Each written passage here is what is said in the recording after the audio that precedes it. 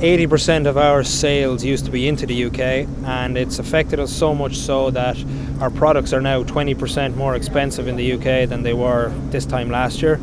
So any farmer that we quoted last year that said, okay, we'll buy off you next year, is now looking to buy off us, and we're suddenly 20% more expensive just down to currencies. These farmers are now pulling the sales and saying, no, we're going to wait till we see what happens. Another problem is farmers don't know where their next payment is coming from.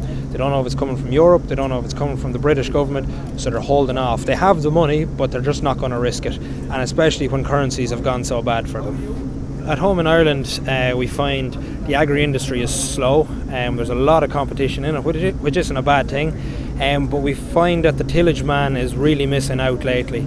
A lot of the grants have come out for the dairy man, for the livestock man, anyone that's dealing with animals, and they're getting grant aided to buy certain machines.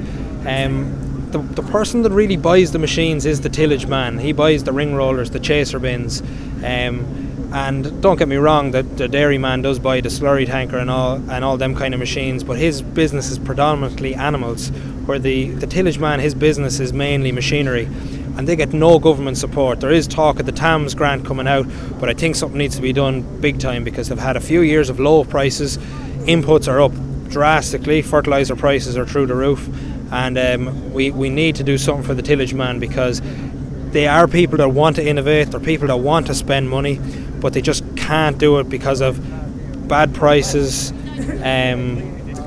no government support, and yeah, they're struggling.